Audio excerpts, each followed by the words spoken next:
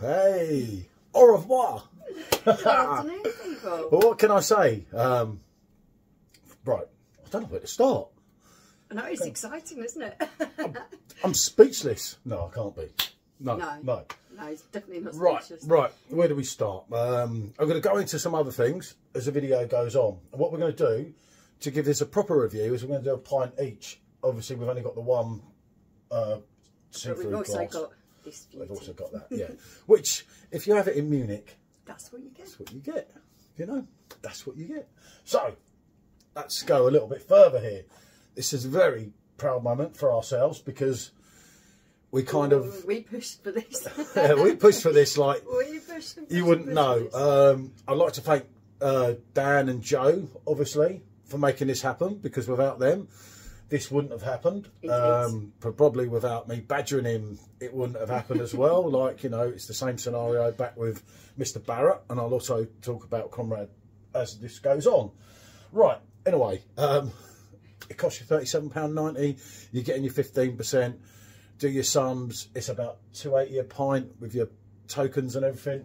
And that is a good price. That's good, yeah, that's good. I'm not going to talk about the bottle in this review because we're going to do a separate one with that, because obviously without putting them together, you can't really do it, can you? Because it's just off. Yeah. You know what I mean? Anyway, it's 5.2 ABV, as I'm sure you all know.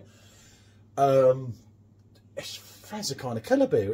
It's actually something that we kind of dreamed, and I always ask myself why they missed this one, because before starting the review, it's a beauty. You know, that's not going to lie to anyone. I think most people that have tried it will say, wow, yeah, I really did enjoy that beer. So this is a really exciting moment having a keg. It was, you know, when it was originally work in progress, which is something I was going to go into later, but I'll mention now, as to why Mr. Rob's here. It was going to be actually launched from here. There was talk of that. So I'm a little bit gutted that, because, you know, to have like Dan and Joe here would have been a real special moment, with this bar being named Franziskaner in as well for a reason. So anyway, I couldn't get Dan and Joe because they kind of blew me out. You know, I'm hurt, people, I'm hurt. But I got this man instead.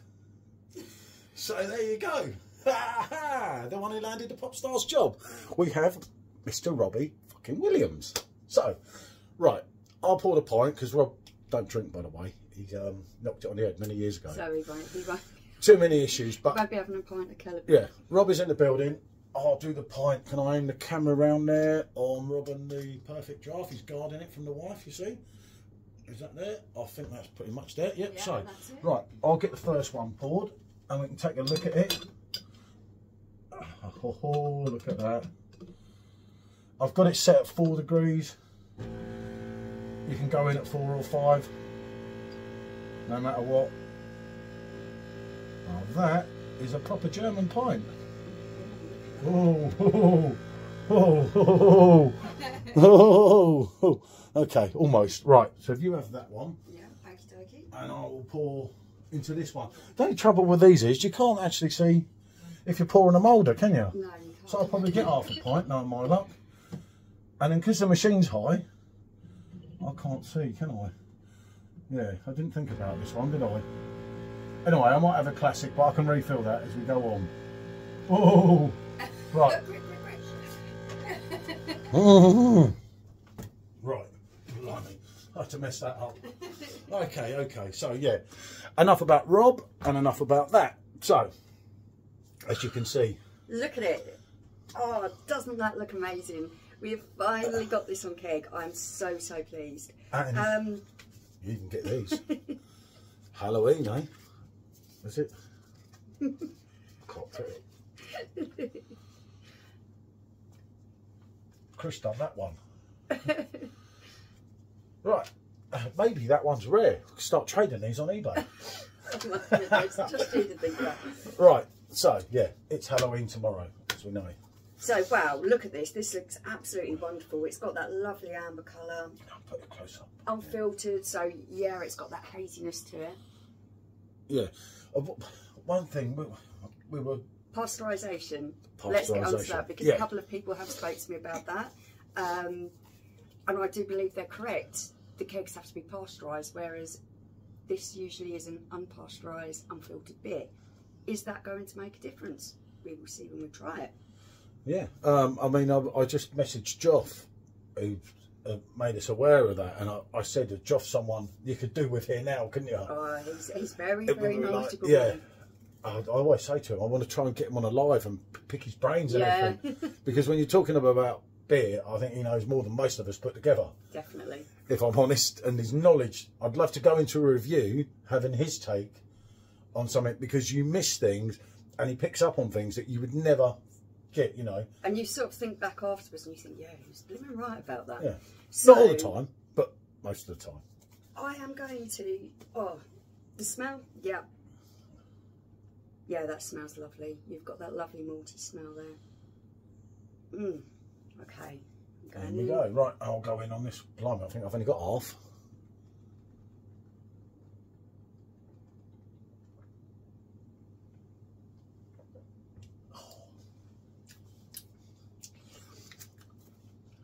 That's got some flavour. That has got some really lovely flavour in there. I just made up that we've got this on keg. It's wonderful to be able to pour it out of the machine. So, yes, you are going with a really mild carbonation here, because that is what this beer is all about. It isn't big, it isn't gassy, it's smooth, it's velvet-like. All those qualities have transferred well to the keg. Get a nice sweet maltiness on the beginning, bit of toasted bread. I'm picking up on a little bit more spiciness. Yeah, spices. I was saying that. I was thinking and that I think is coming across a little bit more in the keg than what it does in the bottle. Can't be 100% sure. Yeah, no, that's why I said, well. But I do think that that is the case. You are getting that bitterness on the end. It's subtle. I think you're getting it a little bit more in the keg than what you are in the bottle. You said hoppiness. Do you think? I'm not so sure. I'm trying to get it up. Trying to get the thing up. What Dan said about it. I thought it was slightly more hoppy. There's a more kind of bitterness, not in a bad way necessarily, but as I said, without talking about that kind of Pilsner bite, that kind of bitterness, not a nasty bitterness. No, yeah, no, that's what I mean. Hold on, it's a traditional, yeah, full-bodied, which I'd say more medium-bodied, but that's just my personal opinion. Yeah, I would go on it. It says this. Michelle translated I translated all of this to see what it actually was saying. And they actually say full-bodied. They call it full-bodied. For me, it's a medium-bodied beer. But that flavours in there. Hold on. Whoa. This is why I want to read it. Franziskaner Kellerbier is a traditional German beer known for its rich and full-bodied flavour. Being a Kellerbier, it's a style of beer that's typically unfiltered and unpasteurised. Yeah. So maybe it is, isn't it? This is something that I'm going to have to... You need an expert like Joff. You're going to have to ask someone like Dan, because it's basically how their company's done it and how they work with it. Resulting in a cloudy appearance, which it is cloudy, and a more robust taste. A combination of barley malt, wheat malt, as we know, because it does border on to your Weissens without your bananas. Yeah, you're not getting the same without your clove. You are getting that kind of smoothness to it. As a malty sweetness with notes of bread and caramel, which, yep, you could go along with that. And the hop bitterness that adds complexity to the taste. Yeah. So there you go. Now, I say a lot when they get it wrong on there. I think Dan, whoever's done this, has took his time on this one, because it is more hoppy if you're going along the lines of the bottle. Brewed by long history, which we know. Now, this beer has a medium body, so now they're contradicting themselves. Smooth mouthful, making it highly drinkable and refreshing. A rich brewing traditions, if you're a fan, or if you're a fan, yeah. You see, as I say, we said it was medium bodied. Obviously, before I'd even read this, when we reviewed the bottle, but it's got some depth to it, hasn't it? There are a lot of flavour in there. It's smooth. It's clean all the way through. But it's hoppy. What I love about this particular beer is it's so refreshing. You do get that. You do get that slight spice to it. You do get that slight bitterness on there.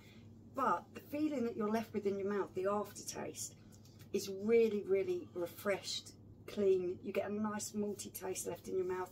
There's nothing that's kind of too much, or you're just left with a really refreshed taste. It's an easygoing drink. Yeah, that's what I love about it. And a 5.2, over the course of the day, you know, obviously loads of us are going to be on it today, it's going to pack a punch, because 5.2s, you know, you're getting up to your... It's just about right for having a really good sit down and a little bit of a session. It's not too heavy, it's not too light.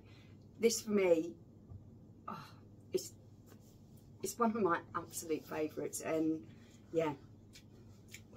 Yeah. Again, you get back to the bottle, and obviously the question that we've been asked a lot. As I said, we'll do a separate video with the bottle, because without putting them together, it is hard to tell. Once you get things side by side, that's when you're getting a really good indication of what tastes best. But yeah, this is a belter. You know, it has transferred well to keg. There is no doubt about it. All those flavours are there, and it is really. It's got the same feeling in your mouth, that velvety smoothness. The same flavours are there. You're still getting all that complexity of flavour, balanced out nicely. Yes, I feel maybe a little bit more spicy, a little bit more hoppy, but it isn't too much. It's still really well balanced out. It's a cracker. It's Franziskaner. I mean, do they make a bad beer? Come on, you know. I say actually, yeah. Getting onto things, right? So we're going to go one step further. My relationship with Perfect Draft, which often spoke about PJT's up Dan's arse and all this crap, you know. Right, I badgered him for that beer, yeah. He gets this parental treatment, right. I do not get any parental treatment. I've had this conversation, it's been ongoing with many people trying to dig me out in beer groups, and the reviews are stitched up, and I refuse to watch it. Well, actually, I'll be honest, it makes no effing odds to me whether you watch me or not. But I like to get my point. Now, the first point is, right, I had something set up with Comrade. That was due to me bringing me and Comrade bringing Franziskaner Royal back. As a thank you to me, Comrade put me on a list. This is Comrade, nothing to do with the current people or anything. Obviously, Comrade went off, and there was some kegs that were sent to me by Comrade, which was, was a thank you for... the only thing I had to do was getting it all set up with the put a YouTube review in Perfect Draft Keg Tips. And that was basically it. I was never at one stage asked to, like, you'll score this 8 or you'll score this 9. Give an honest review. Yeah, an honest review. And I said, don't worry, Comrade, I'll make sure I love it. And he said, you don't have to do that. And that's Comrade, yeah? And the one with the Bud Light that everyone keeps pulling me up on, I brought into that. I really enjoyed it. The first cake that I had, sat there in the afternoon. And that's the one that lovely hot day. I enjoyed it. Yeah, it did. I stick to what I said on that particular video. I did. For that particular time. It wasn't only me on YouTube, though, that enjoyed that keg. And what annoys me is that, like, they're always pulling out me when other people enjoyed it as well, mentioning no names. I didn't. Oh, yeah, they don't go at you. They don't go at me. But as I say, I do have a good relationship with Dan. As I said earlier, I was upset that they didn't come here and everything. You know, I got Rob instead. But, you know, that's one of them things. But for bringing this, it just shows when people say, oh, they don't listen. They do listen. All right, you have to go on and on and on. One day, maybe he'll block me. Yeah, I'm surprised he hasn't already. I think his special relationship is the fact that he actually reads all the messages you send him, because you do badger him, don't you? Yeah, you know, and everyone said that I knew this was coming for a long time. I didn't. Actually, we did speak about it when we met up with Dan. Yeah, we've had numerous conversations about it. Just putting it to them, it's a really great beer. Why didn't we do this on keg? You know, it's a really great beer. It was one that was missing, and I never at first, when Dan was like, yeah, okay, mate, okay, I'll have a word with Joe and so on, and just like, yeah, it's not me, but, and then there was a few things that were said. There was a couple of hints, but because I said to you, I think it's happening, and that, but yeah, you never know till you know. And them delivering this beer it's a dream come true, you know. It's like I say, I wouldn't, with these reviews, I wouldn't con you out of your money. And that's what annoys me when people that watch my videos, a lot of people I know personally, and they'll say, oh, I've got that because you said that, Paul. And I know, like, the cost of living and everything now, and if anyone was stupid enough to think that I'd actually say something was good when I thought it wasn't good, then they obviously don't know me. I think the main thing that I set out to do when I do a review is to give people maybe a little bit of background about the beer. Tell yeah. them what flavours I'm picking up from the beer, so they can see if that's suitable for their palate. Because not everyone likes the same thing. No. If something's really hoppy, I'm going to tell you it's really hoppy. If it's got a load of fruit flavours, that is what I'm going to tell you. I'm never ever going to say, oh, that will be great for someone, unless I know that that's a particular style of beer that you like drinking. Yeah. When you get to know people, you can kind of say, like, you know, this would work for you, this wouldn't work for you. Yeah. This, I'd be amazed if anyone did not like it. It's been popular enough with us all in the bottles due to Redneck's Barn. Obviously, Marcus. Thank you, Marcus. You have been brilliant. Because we couldn't get this obviously for ages with. And this is the other point. Come on, guys, you was asking, oh, supermarket beers all the time. We can get that in the supermarket. You cannot get this in the supermarket. No, this is a non-supermarket beer. This is great stuff. Yeah, you know, I mean, getting back Brewed to German purity law. Getting back to Dan, this is his new favourite keg. Now, after his thing with Brewdog, I'm not listening to a word he says. But, you know, this is going to be popular. There's no doubt. I like my beers. I like a whole range of beers. I'm a mood drinker. I'll drink IPAs. I have a good go of stouts. I'll try everything, and I enjoy a lot of it. But I tell you, this is my go-to beer because it's so light, refreshing. It's not too weak. It's not too strong. It leaves you with a pleasant aftertaste. It's a really great all-round beer. The more, because at first. Now, I'll be honest, because I'm an honest person, despite what a lot of you think. I was pissing around with it earlier and I was texting Michelle who was inside. I was like, come here, where are you? I was like, I think this might be hoppy. I'm like panicking because I've been so excited for this. I think that's what the problem is. Because you get so excited, because the expectation is so high, you're thinking, what if I try and I don't like it? What if it hasn't transferred well to keg? Yeah. You do think I really these kept things. Going back to the bottle and thinking, it's more hoppy, it's more, and you know when you confuse yourself and you're trying to convince yourself this and that, and then everything starts going around in your head, and I'm like, a sample a bit more. There's no hurry to do this review. It's just like, because I don't want to do it one off, hence why we've got one drink each. But we kind of knew through messing around with it. Yeah, that's got all the flavours that are in the bottle. How they can stand up to each other, I won't know till I do that. Yeah. But I'm enjoying this. Yeah. I'm glad it's on keg. It's a cracker. And I mean, like I say, I don't know why it took so long to get it out, because it's like they missed something there. My exact words to Dan is, but why pay Brewdog when you've got something so much better here? And as I say, it's your own company's beer. It's wonderful that they got it on. And this, you know, I mean, let's be honest, we talk about Perfect Draft and a lot of you that always want to like go on the negative side of them and everything. They got some balls if you think about it compared to the others. You know, I won't name them. We've had more kegs in, is it a month than they've had in a year? God, look how 1, 2, 3 that I can think of, just 4. 4 in the last month. And it's been like, I mean, boom, come on. boom, boom. This, new keg. It's just like, wow. It's some journey, isn't it? Yeah, it's costing us all a bloody fortune, as I said. You know, I mean, I can remember having to show my receipt for my keg, which I thought was bang out of order, but I did it because it proved a point. And like, I paid for mine just like you. I got my 15% and my 5%. I only brought 6. I'm not going to endorse anything. I'm not going to say something is good if I don't think it's good. Basically, what I'm standing. No, they trust you. It's me they don't trust. The flavours that I'm picking up in that beer, what kind of style of beer it is, and then it's up to you to make that choice whether that's for you or it's not for you.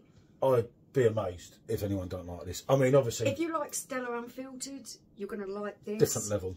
It's the same style of beer. It's an unfiltered beer, but this is so much better. There's so much more flavour in it. You did mention, if you don't know what a Kellerbier is or the background to a Kellerbier, obviously we've gone on for ages already, but if you check back to the last one of the bottle of this where I've actually put the keg on it, I did quite Michelle's a lot of research. Gone quite into depth about it, because obviously a lot of you are unsure. The history. But I see this, and I'm going to stick my head out here again now, because I always do. But I see this, it borders on an ale for me. It's got that complexity, that the smoothness, it's the lack of carbonisation, and rather than towards a standard lager, like it's nothing like a Pilsner, which I'd said prior to that, because you know when you're trying to think. No, did you were saying that, and I'm thinking no. No, but it doesn't border like I know. But then other people said it borders towards a Hales. It's nothing like either of them, is it? You are getting a nice sweet maltiness at the beginning of this. But you don't get it at the end, do you? You get the aftertaste is quite malty. The taste that you're left with in your mouth is quite malty, but it's not like a Helles that it's malty all the way through. It's not that. It isn't as sweet as that. You've got a more balanced taste because you do have a little bit of spice in the middle. You do have a little bit of a bitter bite at the end. Not a lot. It's subtle, it but flows. it's there. But I do apologise about Rob. He's very quiet here for some reason. But we've got to get here. Here's the bit that's going to haunt me. I know. Oh, where did I go with this? This is my favourite beer. I feel it's translated well to keg. I think the keg is pasteurised. I don't know. I'm going to have to ask someone in the know to actually know. But I'm still giving it a 10. How it will compare up against the bottle till I do that. I am going on the world famous 9. It's still a 10. It's great. It's not as good as Royal. It's not as good as standard Franziskaner. But that's because I'm more into wheat beers. Yeah. If I was picking that along the lot of the Franziskaner range, it beats the Dunkel hands down. But I do like Michelle the like Dunkel. that. So, anyway, next for Perfect Draft Key. Are we going to go on that? Yeah. Are we going to go on that? Guys, give us the full range. You know, why not? Isn't it? It would be popular. I've got a feeling 4.8%. It's a light enough summer beer. Next summer, come on everyone. Let's push for this. Perfect Draft team. Yeah, and if you're watching, come on, fella. This one next. That would be great. This one next. Why pay Snyder's? You can, you know. But then Snyder's is kind of, Snyder's better. I'm not going to go into that one on this. Not on this review. Let's just be honest. That one we'll keep for another day. But yeah. Indeed. That's a definite possibility. Anyway. So, cheers. Cheers, people. Everyone a perfect draft. Cheers to all you guys that are watching this. Yeah. This is great stuff. I'm up in Liverpool tomorrow, as a lot of you know. There's a video where I'm giving away some beers. I don't think no one's probably even watching this now, barring me.